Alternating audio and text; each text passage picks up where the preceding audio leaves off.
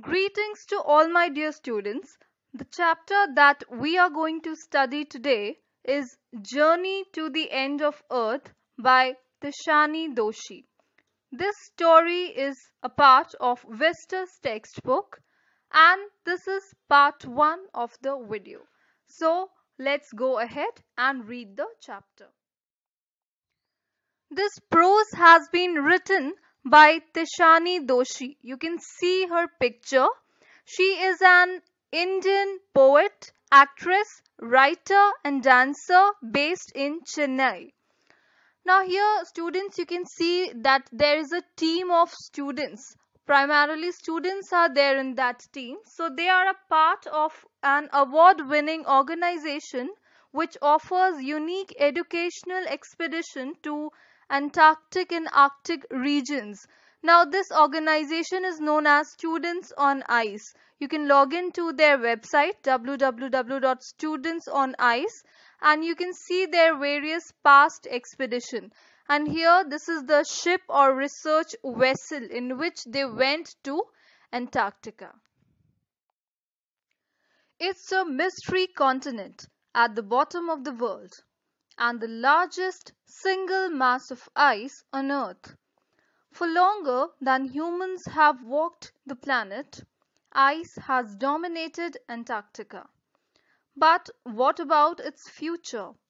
As the Earth gets warmer, what will happen to Antarctica? Today, in this journey to the end of Earth, we will seek answers to all these questions.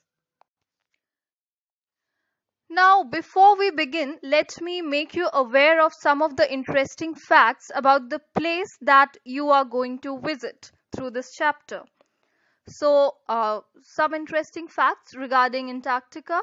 It is the coldest continent on Earth with the lowest recorded temperature reaching minus 89.2 degrees Celsius. Not only is Antarctica the coldest continent, it is also the driest, highest and windiest with winds reaching over 200 mph. Some people planning to work in Antarctica are required to have their wisdom teeth and appendix removed. This is to lessen risk as medical aid is not available there. Quite strange. In 2013, the rock band Metallica played a gig inside a small dome on Antarctica for a crowd of 120 people. Now Metallica, so it becomes the only band to have played on all 7 continents. Next, Antarctica sits on every line of longitude.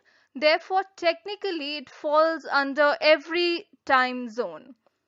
Some parts of Antarctica have not experienced rain or snow in 2 million years.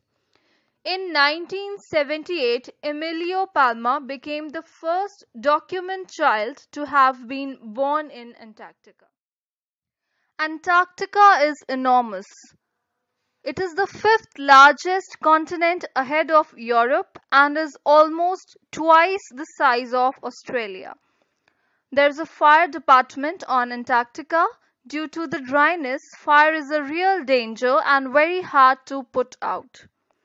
In 1959, a treaty was signed by 12 countries calling for Antarctica to be used for peaceful purposes only. Consequently, no country owns Antarctica. Now, students, one additional information. Antarctica is the only continent with no confirmed cases of coronavirus disease 2019 amid the COVID-19 pandemic. Now, before you read, there is a line given in your textbook that if you want to know more about the planet's past, present and future, then Antarctica is the place to go to. So, bon voyage and let's start our journey to Antarctica.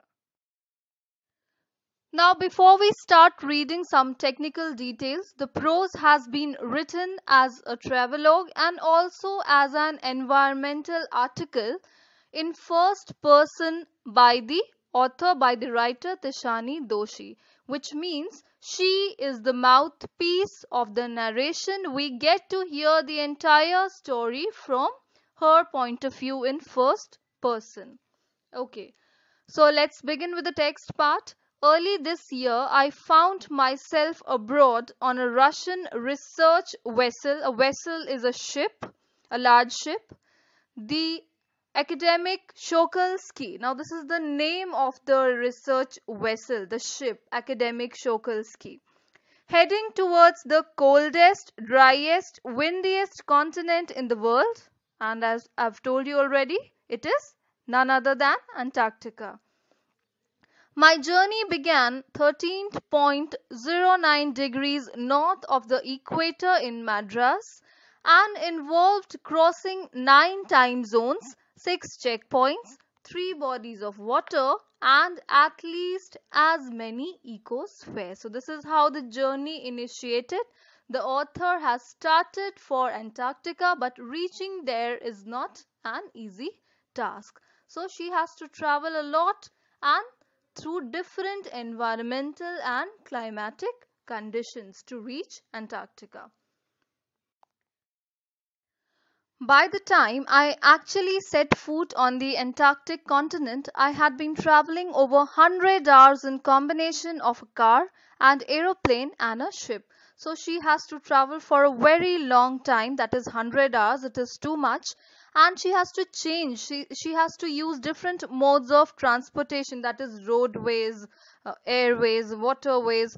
So the first emotion that she has is that she feels relaxed, that okay, finally I reached my destination after so much of travel. After that, what she saw, that expansive white landscape and uninterrupted blue horizon, she felt relief, which was followed with an immediate and profound wonder. So the second emotion that she feels after relief is wonder. She sees the vast blue horizon, the great expanse of Antarctica, in comparison and in contradiction to the city life which she is used to. In the city life, there are vehicles moving around, there will be buildings, there will be shops, there will be people all around. But here, there is nothing but expansive, huge, white, large landscape and a blue horizon at the end. So this contrast, it makes her wonder, it makes her feel amazed, and it fills her with immediate and profound wonder that such place also exists on our planet Earth. Wonder at its immensity, its vastness, its isolation. Isolation means naturally, since such harsh conditions are there in Antarctica, so nobody visits there unless it is for some academic or research purpose. But mainly at how there could ever have been a time when India and Antarctica were part of the same landmass. So once India and Antarctica, before the continental split, all of them were a part of the same landmass known as Gondwana land. So we'll talk about that in details later on. Now here in your textbook, a subtitle has been given, Part of History. So in this part, we'll learn about the history of Antarctica and about its origin. 650 million years ago, a giant amalgamated southern supercontinent. Supercontinent means a huge continent. It then comprised of all the continents that we have today. Gondwana did indeed exist, centered roughly around the present day Antarctica, and the center of that supercontinent was Antarctica. Things were quite different then. Humans had not arrived on the global scene. So humans were not there on the global scene.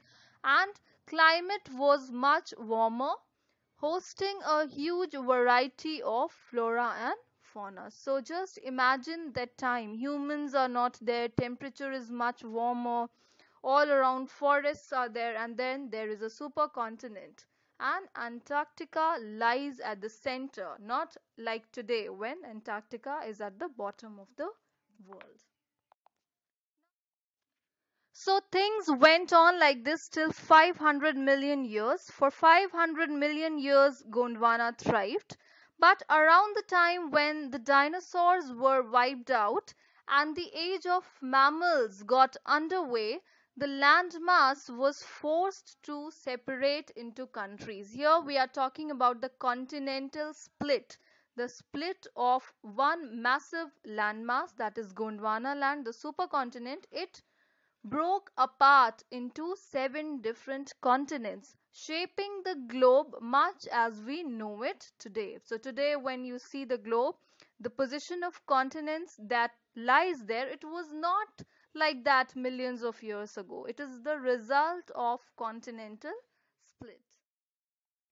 Now, this is some additional information. A scientist named Alfred Wegener, he was a German scientist. He introduced the theory of continental drift in his book, The Origin of the Continents and Oceans, which was published in the year 1915.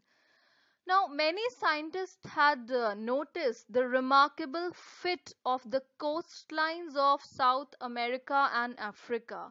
But he was the one who used geological and other evidences related to fossils, that is known as paleontological evidence, to show these continents were once joined. So all the continents as we see them today, it was not like that earlier. They were joined and then they broke apart because of the continental split. So here in this picture you can see how the continental drift took place. So earlier there was a huge land mass known as Pangaea, and later on it gradually drifted and divided into the 7 continents as we see them today. So just see the journey from this Permian period till the present day time. Now you might ask that all this continental drift theory, it might just be a story. Gondwana land might never have existed at all. But Wiener, he gave evidence for continental drift, that continents fit together like a puzzle. Example, the Atlantic coastlines of Africa and South America. Along with that, he gave other examples, other evidences also, like fossil fuels, some kind of plants and animals that were found along the coastline. So he proved his point, and indeed it was established that this continental drift took place for real. Now, to visit Antarctica now is to be a part of that history, what happened millions of years ago, to get a grasp of where we have come from and where we could possibly be heading.